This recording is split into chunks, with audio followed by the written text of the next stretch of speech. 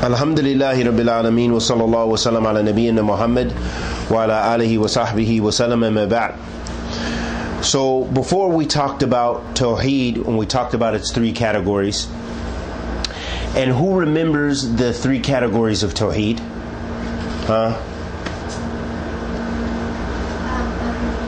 Tawheed al-Rububiyyah, Tawheed al-Asma'i wa Sifat, Jamil, and Tawheed al-Ibadah, or Tawheed al-Uluhiyyah, Jamil.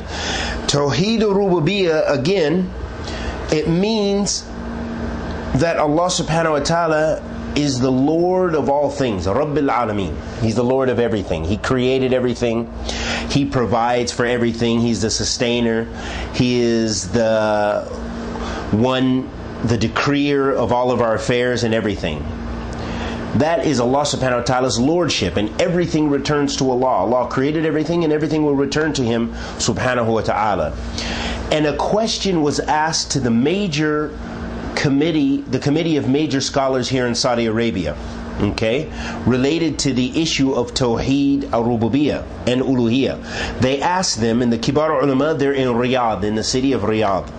So they were asked, what is the meaning of Tawheed al-Rububiyyah and Tawheed al-Uluhiyyah? So the answer was, the meaning of Tawheed al-Rububiyyah, the oneness of Allah subhanahu wa ta'ala's lordship, is the ascription of all acts to Allah,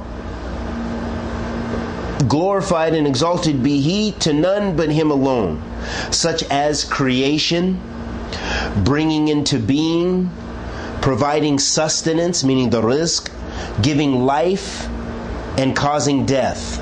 So who's the one who gives life and death? Allah subhanahu wa ta'ala. Jameel. That is Tawheed al-Rububiyyah, the lordship of Allah subhanahu wa ta'ala. That is Tawheed al-Rububiyyah. Then they answered, the meaning of Tawheed al-Uluhiyyah, meaning the oneness of worship. All of our worship goes to who? To Allah subhanahu wa ta'ala.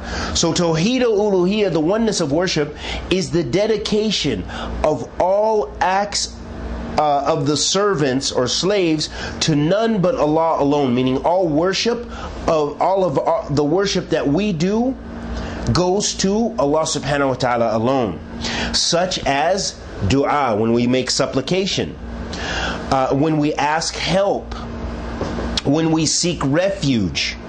You know, when we say a'udhu billah, we say a'udhu billah. We don't say a'udhu bi so and so. We don't say I seek refuge in this person, or I seek refuge in the jinn, or I seek refuge in the sorceress, or I seek refuge in the angels, or I seek refuge in the Prophet Muhammad sallallahu alaihi wasallam. No, we seek refuge in who? Allah. We say a'udhu billah minash shaitanir rajim. I seek refuge in Allah from the shaitan, the cursed shaitan. So that shows us that all worship goes to Allah subhanahu wa ta'ala. And we seek refuge in Allah. We fear, the fear that deals with worship is only to Allah. You know, we only fear that kind of fearfulness from Allah subhanahu wa ta'ala. Our hope that our deeds will be accepted. We hope from Allah. And we fear His punishment subhanahu wa ta'ala, and we tawakkul, we rely upon Allah subhanahu wa ta'ala. All forms of ibadah, it goes to Allah. And then they said, may Allah grant us success, may peace and blessings be upon our Prophet and his family and companions. So this was the answer of the major scholars. They let us know the meaning of Tawheed al-Rububiyyah and Tawheed al-Uluhiyyah. Tawheed al-Rububiyyah, Rashad, means what? No. Tawheed al-Rububiyyah means? No. Tawheed al-Rububiyyah means? What do we say? Alhamdulillahi Rabbil Alameen.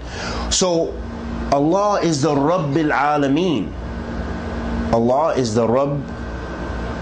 He's our Rabb. Okay? He's the Rabbil Alameen. So that means Allah is the Lord of all things. That's what Rububiyyah means. That has to do with Allah's Lordship. What does rububiyyah mean? It means what again? That's not what rububiyyah means necessarily. What does it mean? It means the Lordship of Allah. What does rububiyyah mean? The Lordship of Allah subhanahu wa ta'ala. Good. And then uluhiyyah, Rashad, what does that mean? That's what you were talking about, Rububiyyah, Tawheed al-Rububiyyah means? Excellent. All worship belongs to Allah. We pray to Allah. We tawakkal ala Allah. We put our trust in Allah. We rely upon Allah. We seek refuge in Allah. We put our hope in our trust, and we fear Allah subhanahu wa ta'ala's punishment. So that is ibadah. And Allah subhanahu wa ta'ala says in the Quran, وَعْبُدُ اللَّهَ وَلَا تُشْرِكُوا بِهِ شَيْئًا. Worship Allah, He commanded us. And when Allah commands us with an amr, with a commandment, that means it's an obligation. وَعْبُدُ اللَّهَ وَلَا تُشْرِكُوا بِهِ شَيْئًا. And do not associate partners with Him. So that's what that means for Tawheed al-Uluhiyyah. Another thing I want to mention, this is another fatwa I just want to read really quickly from the Kibar ulama, when they spoke about the best way to call to Tawheed. Because if we know that Allah subhanahu wa ta'ala is the only one worthy of worship, He's the Lord of all things, and all of our worship goes to Him, then that means when we do da'wah, we have to do da'wah calling to what? What should we call to? We should call to Allah. Exactly. When we make da'wah, we call people to worship Allah alone. So the question was, what is the best way to call people to Tawheed and warn them against shirk? Because Tawheed is the greatest thing, and shirk is Tawheed is the greatest thing Allah commanded us with, and shirk is the greatest or the most serious thing Allah warned us against, which is associating partners with Allah in His worship or His divinity. So they answered, the best way of da'wah is calling to Islam. Is that stated by Allah the Exalted? In the following verse, Allah said, ادعو إلى سبيل ربك بالحكمة والموعظة الحسن وجادلهم بالتي هي أحسن.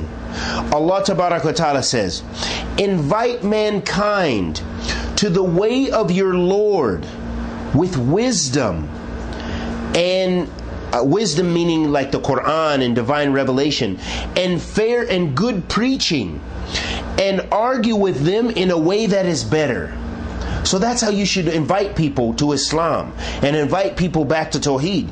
Sometimes you invite people who are non-Muslim to Islam. That's one kind of da'wah. Another kind of da'wah, Rashad, is that we invite Muslims who have went astray in their Tawheed. They don't understand Tawheed properly. We invite them back to the Sunnah. We invite them back to Tawheed, so that they understand Tawheed al-Rububiyyah, wa Tawheed al-Uluhiyyah. And what's the third one? Ascent. And Tawheed al-Asma wa Sifat. So we have to invite other Muslims. Some Muslims, they don't know that, and they need to be called back. So part of da'wah can be to non-Muslims, or it can be to Muslims even, to go back to the straight path. And then the scholars, they also mention another verse. Allah subhanahu wa ta'ala says, قُلْ هَذِهِ سَبِيلِي أَدْعُو اللَّهِ عَلَى بَصِيرَةٍ أَنَا وَمَنْ اتَّبَعْنِي وَسُبْحَانَ اللَّهِ وَمَا أَنَا مِنَ الْمُشْرِكِينَ. Allah subhanahu wa ta'ala says, say, O Muhammad, this is my way. I invite unto Allah, meaning the Prophet ﷺ told the people, he invited unto Allah, because he called the Quraysh. Who did he call the Quraysh to? To worship who? Allah. To worship Allah. Why? Because they were worshiping many gods. Did you know in the Kaaba, you've been to Mecca, right? You've been to the Kaaba? You seen it? Taib. In the Kaaba, in that Kaaba that you saw, there used to be 360 statues in there that the people used to worship.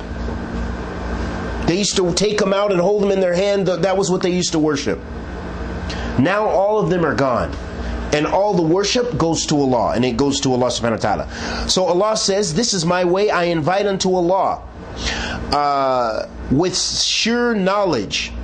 I and whoever follows me, they must follow. So if you want to follow the Prophet ﷺ, you have to invite to Allah. You have to call the people to Allah subhanahu wa ta'ala. And glorified and exalted be Allah, and I am not one of the mushriks, or those people who worship other than Allah, the polytheists.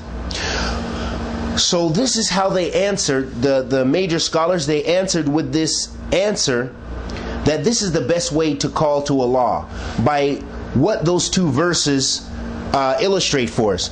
That we call to Tawheed, we call to the oneness of Allah subhanahu wa ta'ala, that He's the only one worthy of worship, that He has divine names and attribute, that He is the Lord of all things. And we do it with beautiful preaching and wisdom, with knowledge, with ilm. And we do it in a good way, in a good manner. And that we should have basira. And we should invite, our da'wah should not be to your friends, your group, your culture. Your da'wah should be to Allah. When you call people to Islam, you call them to Allah and to Islam purely. Not to yourself, not to your friends, not to your gang, not to this, but only to Allah. And we ask Allah the Almighty to accept our good and forgive our evil. Wa sallallahu wa sallam ala nabiyyina Muhammad.